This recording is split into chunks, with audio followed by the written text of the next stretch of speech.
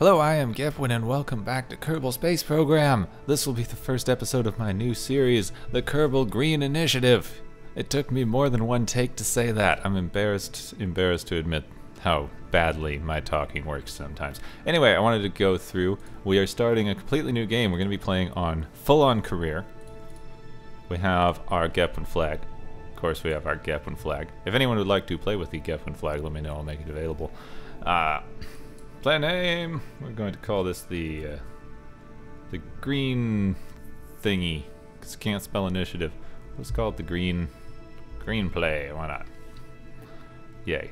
And I've been debating this. I think I'm going to start on normal, because I have yet to actually complete a full-on career playthrough, and we're playing with some complicated mods and things, so it's going to make it even more weird. So we're definitely not going to purchase research. I'm going to turn off hire crew members, and I don't know about missing crew members respawn. Somebody correct me if I'm wrong, but I think that's only like Jebediah people who are planning on not using. Definitely allowing quick loading and definitely letting reverting flights, because I'm not that good at this game. So that's what we're going to be starting with. We will accept, and let's start. What's going on? Yeah, use our tech tree. I want KSP Interstellar tree. There we go. Load. Here we are at the new space center, which I've never seen before in my life. We've got some weird looking buildings, little tent things. Don't want to upgrade yet, because I actually could, but don't want to upgrade yet. So what we're going to be doing, yeah, I got it, thank you. We're going to be going for some, actually, yeah, we need to go to the center, is that the astronaut trade complex? Where's our, alright, there's our basic rocketry, which we can't unlock yet, because we don't have any science. We need 5 science. Anyway, we need to find our management building. There we go. So we're going to launch a new vessel, and we're going to set an altitude record. And we're not going to take these two, because if you saw Scott Manley's thing, which I'm going to be basing the first part of this game off of, there's a lot of altitude records that you can set before these, and that's what you want to do. So I'm going to go through and set a bunch of altitude records, build up some cash and reputation and some science, as well as, let's hire this guy. I need to hire a couple of Kerbals, because I want to try to avoid using our main 3. This guy's a scientist. What is he? He's a scientist. They're all scientists. I need a pilot. So we've got a scientist and a pilot. I'll need an engineer later. But I want to try to avoid using the main 3 just for a bit. I might use Jebediah for some things. But if I use any of these 3 and they get lost, this is big, you have to go get them. You just have to. Anyway, I'm going to build a pretty basic rocket that we're going to be using for a little while. And I have yet to check. I am using... Ah yes, so there's some rules and things to this I'll go through in a minute, but I'm using RealChutes, and I want to see... Okay, good. RealChutes is only giving me access to these. So I'm going to be using RealChutes. I am also using KSP Interstellar, which I do not believe has any parts that start out unlocked. Oh, there are a few. I was wrong. Lithium tank, uranium tanks, etc., and water storage tanks. Alright, now I'm going to tell you straight off, I have absolutely no idea what I'm doing with Interstellar. So someone may have to help me out in the comments, give me some advice when I'm going for things. Anyway, so you will notice that I'm using liquid fuel instead of the solid fuel. That is because we are going green, and going green means I'm limited in the things that I can use, sort of. I'm not setting any strict limits on not being able to use fuel, because that's pretty much impossible playing career mode. But I am setting some limits. This is huge. Don't want to use that. I am setting some limits, for example, gonna add these onto the side so that I can get extra parachutes on and save our capsule. Come on, attach. What's up? I know you want to attach. Fine, do we have to use a normal parachute for that? Or are they not attached like that anymore? I guess they won't attach to these now? Ah, there we go. I'm not used to the new system. There we go. So like I said, I'm using RealChutes, I'm using Interstellar, I'm using something called the Flight Manager for something. It's going to be in the description, it's a long name. Basically it lets me manage my stages so that I can fly more complicated missions. I showed it off in the -1 episode. And there's another one that I'm using that I can't remember right now. What was it? What was it, brain? Do something. My notepad is not next to me. There's going to be stuff in the description. Embarrassed now. Now embarrassed. Procedural fairings, because I'm just a fan of those. They have no real relevance. And I also added the Kerbal alarm clock so that we can use more than one mission at once. That's the only thing that I've added since episode -1. So if you look at episode -1, that's got the full mod list except for Kerbal alarm clock, and I will be copying that into the description of this episode and probably every other. So you can take a look in the description and see the mods we will be using. Anyway, this should be enough to get us up to the 5,000. This should be more than enough to get us up to 5,000. I don't want to go above 5,000. We're going to make sure that we have the proper crew, because I do not want to die. We're going to send up our pilot, get him some experience points. Lodzar. Good name. Good Kerbal. Alright, we're ready to go.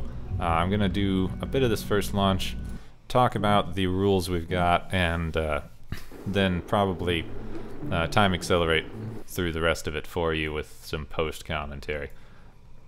So get ready for the launch. We can turn on SAS because we've got a pilot. That should work out fine.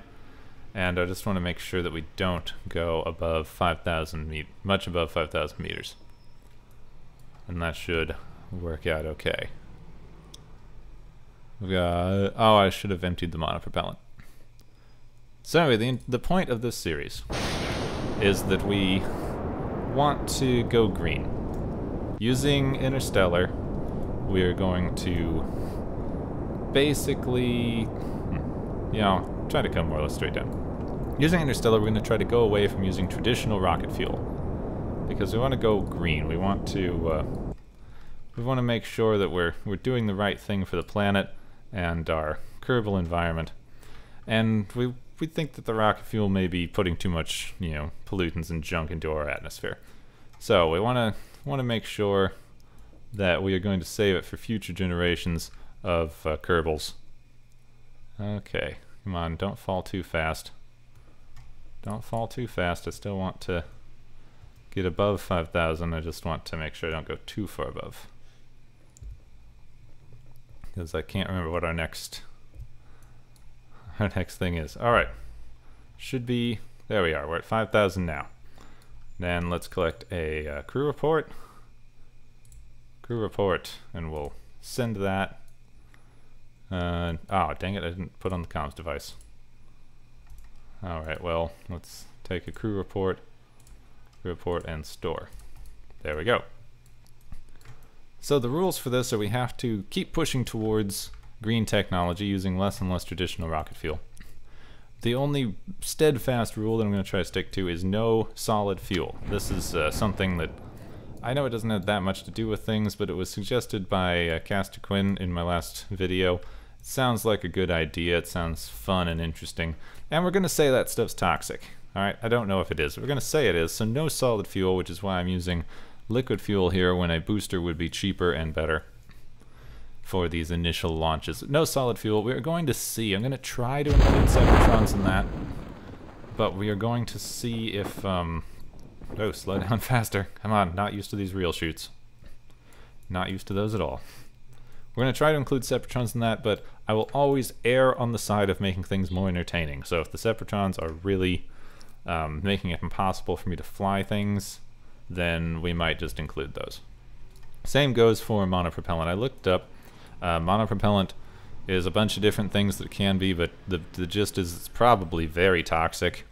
But since there's no real alternative we can switch to, I'm going to be using monopropellant as well. The only other things are, one, we have to try to make our spaceships look pretty. This one was kind of an exception to that, because I wanted a couple more parachutes. So not as pretty as it could be, unfortunately.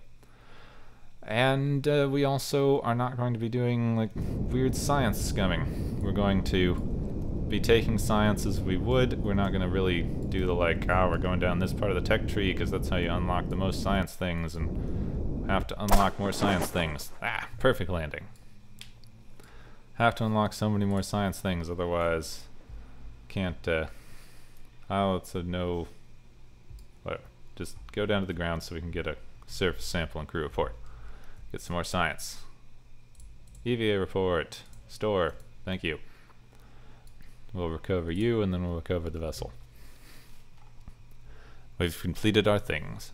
So we're just going to take the science as it comes. Untitled spacecraft. Recover. There we go. Take the science as it comes, more so than anything. Returned a lot of funds. Excellent. Need to try to keep track of that. So, like I said, we're going to... So we'll research this because it's the first one. First thing we can research. What's going on? Why can't I... Why won't it let me research that? Requires start, which I've got. It doesn't appear to have let me... Come on, owned. Where's the rest of our tech tree? Gonna have to see what's going on. That could be a problem. Ah, there we go. So what else can we get? We have 11 science and we can't unlock anything else. But I'm gonna try to unlock all of these. I'm gonna start with survivability so we can get landing gear and some more parachutes. But I want to unlock this row and then the next column. Unlock this column, next column, etc., etc. Not just, I can get more science if I go down this way and blah, blah, blah, blah, etc. So that's how we're going to be playing. That was the first launch. Now I'm going to switch over to a little bit of post-commentary and finish up a few more of these altitude record contracts. Well, joining you back in post-commentary land as we pick up the altitude record of 1,100 meters. We also will pick up, I can't remember if I put it in the editing, but we're also going to pick up the test Separatrons landed at Kerbal. Now we had to do a bit of a rocket redesign because after our first launch we, of course, unlocked a little bit of parts in the science lab, as you just saw, I think, because I recorded the live commentary to this like days and days ago, and I can't remember what the heck I did. Anyway, we launch a very similar craft, we just added a bit more fuel to make sure we can get up wherever we want. We explode those, because that's just so cool. Those things just fly off when they're not attached to anything. And now, of course, we will easily set our 1,100 meter altitude test. So, the reason that I'm speeding through all of this is because I decided, as I said, I decided to not do the altitude thing, because it's pretty easy. It is pretty easy to get into orbit on your first launch with a few stock parts. First couple launches, it's pretty easy to get into orbit if you've played the game before. And as bad as I am with the game, I'm reasonably certain that I could build something that could at least break the atmosphere on the first launch. But, of course, when you do that, you lose out on a bunch of science and a bunch of funds that you could get while achieving all these different altitude records. So that is basically what we're doing. We're going through, we're collecting a bunch of science, we're collecting a bunch of funds, picking up survivability for those side parachutes, and then picking up the 2,200 meter. And now a major redesign of the spacecraft because we got the side-mounted parachutes, we no longer need those stupid antenna thingies, and different fuel tanks. Now, I was debating for a bit whether to make this a two-stage or one-stage rocket. I decided to make it a two-stage because it would be easier to transition to stuff further on, but I think that may have been a mistake because I went through my funds a lot. Like, I started going through my funds a good deal. I figured since I have the stage management system, that lets me recover stages as long as they have RealChutes or control points attached. I thought that having a multi-stage rocket would be a better idea because I can recover the other stages, but I don't think it was getting me back enough funds. And I have never actually played through an entire career mode before with funds and science and reputation and all of that. I've dabbled in it. I've never played through most of the game that way. So funds are new to me. I'm going to have to concentrate a lot on managing the things. I've never used upgradable buildings.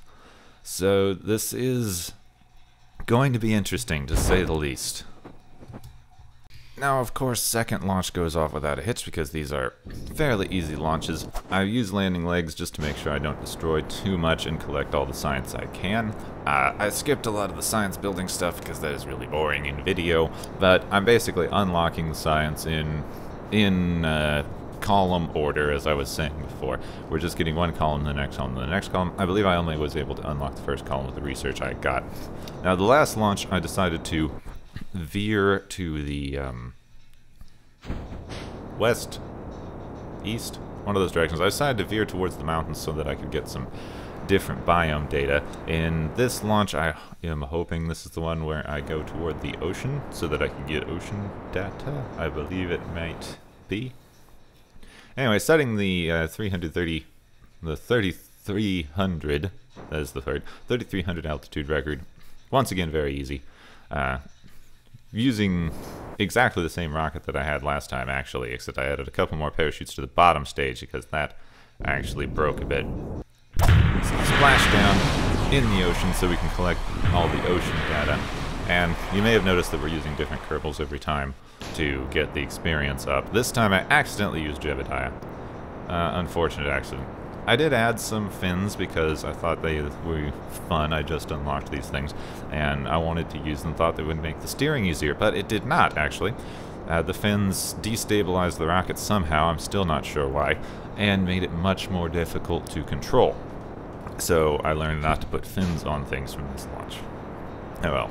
I also added a little more fuel just to make sure that I could reach my new altitude record, and I thought that 5600 might count as being above the atmosphere, but unfortunately it was not quite. So we're going to have to wait till the next launch to actually reach space. Reaching space. Now, unfortunately I actually forgot to include too many shots of the exterior, but we've been hovering somewhere around 20... I forget if it's 1,000 or million. Might be 1,000. 20 something with zeros behind it funds. Which is, basically we've been hovering just under the amount which means... Oh yes, this one broke. This splashed down and broke, so I was able to swim Jebediah out. Brave Jebediah swims out, collects all the data from those two goo pods, but it was very boring. So just believe that Jebediah went out and collected the science from the goo capsules. Now we add a few more parachutes to block the door, and just to make sure, with our extra fuel the thing was a little bit too heavy. That's why the splashdown broke it. Though, with the landing gear, I don't think the extra parachutes were exactly necessary because, honestly, if I landed on land, the landing gear should be able to buffer that. My really only problem was that I didn't land on the land. I should not have splashed it down. That is the problem. Now this is the rocket that I'm hoping to bring to orbit, which is why I am redesigning the thing so heavily. Now this is kind of fascinating to me because it is actually the first time I hit the problem with the part and weight limits, which are actually tooled surprisingly well because I hit the part limit and the weight limit at the same time, and once I got under the part limit I didn't really have to worry about the weight limit very much. So it's very, very good balance on the part of the squad team, but this is a very heavy redesign of the rocket to give it multiple stages and much more fuel and a little more oomph and hopefully get the thing into orbit. After much redesigning and tweaking around, I wind up with this, which I'm hoping will be enough to get me into space and eventually orbit with the extra fuel on the sides, extra fuel on the top, extra fuel in the middle, just extra fuel everywhere, blah, blah, blah, but lots of stages. Now, as this is a pretty long launch, even at 4 times speed, given that it is a orbital attempt, I'm going to talk about how worried I am about continuing this game. Honestly, I've never played with Interstellar before, which is big and complicated, and I haven't even hit that yet. And I've never played career mode before, and I'm pretty sure I messed up these first launches. Because I did not have enough money to upgrade the vertical assembly building at all. And I'm pretty sure you start with enough money to upgrade the vertical assembly building, which means I lost money on all these launches. I went through all this to gain more funds and reputation, and I lost money. Now, I did forget that since I got a lot of reputation off of safely returning so many launches, I can in fact do a fundraising campaign and hopefully get some more. So I'm going to give that a go, see how much that actually gets me, if it's worth it, what I can really do, and see how the funds go. Because my problem right now with contracts is I am so bad at the game that I cannot do any of the test in-flight contracts. You know, all of the test a parachute at this height going this fast into exactly these parameters. I've never been able to accomplish any of those. It takes me many, many, many launches to try. I wind up having to cancel the contract, which is really bad, and it just doesn't work out for me. So we've gotten up to space, but unfortunately we had just barely not enough fuel to get to a full orbit. So we're just going to have to wait and go around. But we do get some more scientific data, and we almost do a full rotation of the planet, which is unfortunate. Because I really did want to get to orbit here, but we're going to get a different biome when we land, which I was planning on anyway, but still pretty nice. Now, as I was saying, while we were failing to reach orbit here, I'm going to see how we progress money-wise in the next episode, and if absolutely necessary, I will find some better guides or take some of the advice I'm sure you guys are going to give me on more efficient uses of my money in the early game. And probably redo some of these. But if I do that, it's going to be off camera, and I'm going to give a very brief synopsis of what happened. And of course, loving the RealChutes because I accidentally went too far and brought the rocket over on its side again. But we've landed next to the Oasis. This will be the end of our adventures today. Hopefully, as I said, we should be able to carry on, but if not, I will redo some of these launches and give you a very brief synopsis at the beginning of the next episode. I'm sorry not much happened today, but that's going to happen with career mode, and I will not make you watch this many boring launches again for some time, hopefully. Next episode, my goal is to continue with contracts and eventually make it to the moon. Anyway, I hope that you've enjoyed the first episode of Kerbal Green Initiative. Since nothing much happened, I hope it was not too boring for you. I'm Gepwin. I very much hope you've enjoyed. If you did, you can leave a like. If you really enjoyed and want to see more, you can subscribe. Thank you for all your support. I very much hope that you've liked the video, and I will see you soon.